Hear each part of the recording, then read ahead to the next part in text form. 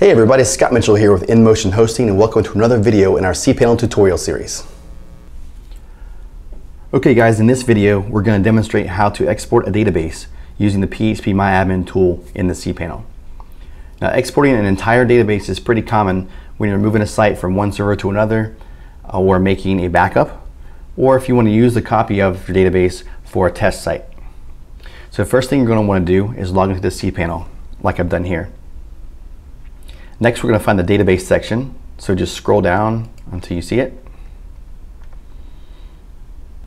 And then you want to click on the phpMyAdmin icon, and this will open up the tool.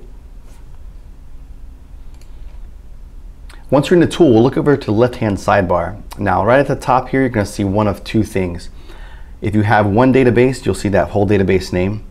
If you have more than one database, you're going to see your cPanel username, like I have here. If I click that, I see my list of databases. In this case, I have two. So find the one you want to work on and give it a click. In this case, we're going to work with this WordPress database here. Now you can see on the right-hand panel a list of all the tables in the database.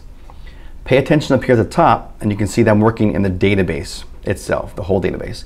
If I click on one of the tables, additional information is added, and I'm working in a table. If I try to export from here, it's just going to use a table. In this case, we want the whole database, so make sure you don't see anything more to the right here than just the database name. Go ahead and click the Export tab. Okay, it looks pretty easy, and for most of the time it's going to be easy. Just use the quick selection here. 99% of the time, this is what I use, and it works fine. You can use the custom if you like. If you have a need to, you'll know it, and you can change all this information and different settings and stuff for your export there. But the vast majority of the time, just go ahead and use the quick. It's going to give you the whole database. It's great for backups, it's great for moving, and it's great for making a copy for using on a test site. The format, just go ahead and leave it as SQL or SQL, and click the Go button. Now once you click the Go button, it's going to make the file and then download it to your local machine. So wherever your downloads go, that's where it's going to be. Thanks for joining us for our cPanel tutorial series. If you enjoyed the video, be sure to like it and subscribe to our YouTube channel below. Also, don't forget to leave any comments or questions you have in the comment section below so we can bring you future videos. Thanks, and see you next time.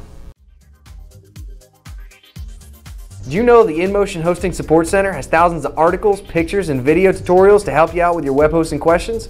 Something for everyone, from beginners to experts. Join our community and sign up with your Facebook or Google Plus for free swag, prizes, and discounts.